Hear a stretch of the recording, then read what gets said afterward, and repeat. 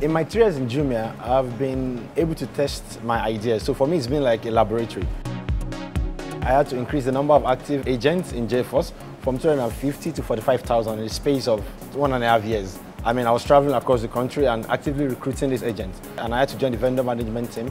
And we've been able to increase the active number of vendors by 50%. So for me, this has been a great achievement and a great opportunity. So the thing I like about my job is the fact that I can see the direct impact on the Nigerian economy.